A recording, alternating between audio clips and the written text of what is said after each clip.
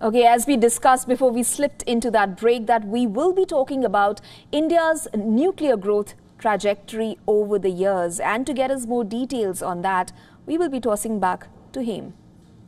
Thank you so much, Isha. Rightly said, we are tracking India's nuclear power program trajectory over the years, and as India's first indigenous 700 megawatt electric nuclear plant starts in Gujarat, India's Prime Minister Narendra Modi has called it a major milestone in India's quest to become energy independent. This is the first India-made nuclear plant that is now running at full capacity. Here's more on the nation's nuclear program.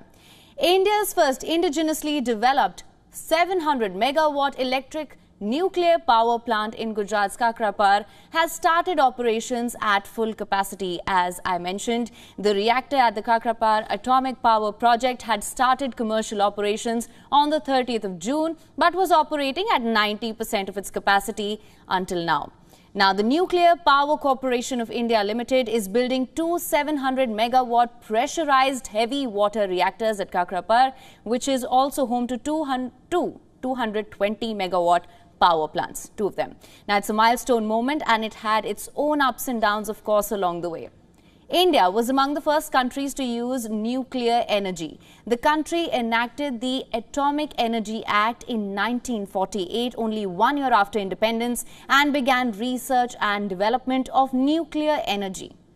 Now, the country first introduced small reactors made by General Electric. Then it became the first Asian country to start operating nuclear power plants in 1969.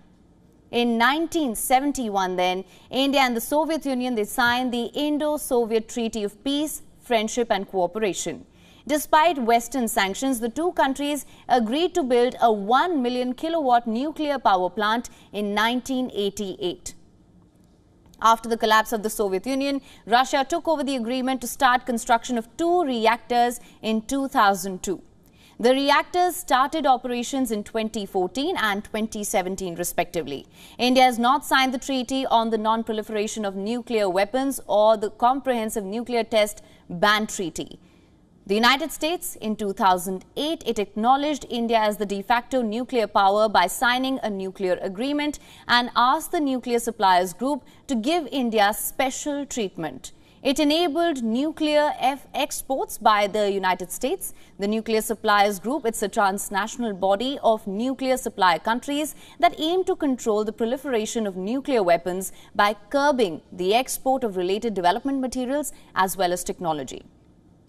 India, it enacted the Civil Liability for Nuclear Damage Act. This was in 2010, which requires heavy electric manufacturers to assume liability for nuclear damages. India is the only developing nation to have indigenously developed, demonstrated and deployed nuclear reactors for electricity generation. And this was made possible through several decades of extensive scientific research as well as technology. WION is now available in your country. Download the app now. Get all the news on the move.